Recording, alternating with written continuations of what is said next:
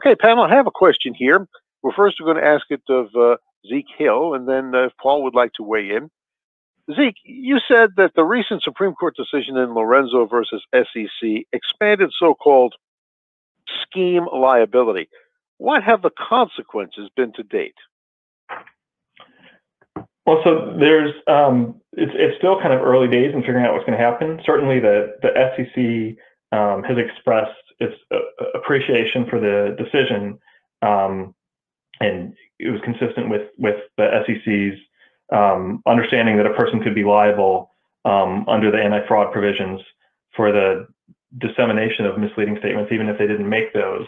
And then we've also seen some, it's again early days, but SEC v. Weaver in the Ninth Circuit, and a few cases in the Southern District of New York, where they've sustained fraud claims on the adopting the Lorenzo theory, even where there isn't a deceptive act distinct from the misstatement. But what I'd expect to see potentially going forward is Lorenzo may expand kind of who is the target of SEC investigations and the defendants in private securities litigation to include any market participant who might have passed along a misstatement by others.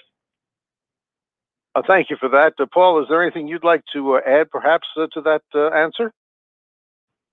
No, I think Zeke covered it. It's interesting to see how it will evolve and whether there will be more actions brought by the SEC as a result, but nothing more to add.